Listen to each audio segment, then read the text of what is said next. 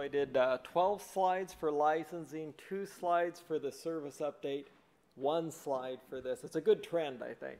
So this is just a really short update on the SPDX 3.0. The tools, these tools were built really at the inception of SPDX as a pretty printer, just so that it printed out SPDX documents in a pretty format.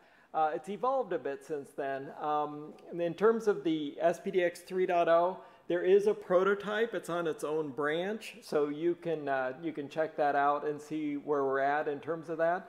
One of the things we're doing this time, as Max mentioned, is we're generating the Java files directly from the specification itself. And so it's a little bit of work, but once that's done, I think it'll be really handy for keeping things in sync and making sure, you know, most of the bugs that I've experienced on the SPDX 2 implementation is when the implementation got out of sync with the spec, and I think that's going to be a lot harder to do when we're generating the Java source files.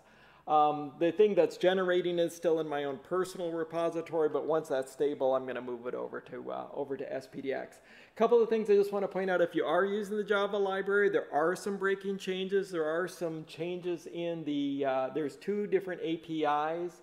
One is the API for using the library to generate, read, write SPDX files. And there's another API that goes from the Java libraries down to the different storage. So there's a lot of different serialization formats we support: spreadsheets, RDF, XML, JSON. And they have different libraries. So it's kind of like a plug-in module for being able to do that. So if you want to write a relational database store for the Java libraries, you can use that API to do that. But there is some breaking changes on that API as well, going from 2.3 or 3.0, 2.3 to 3.0.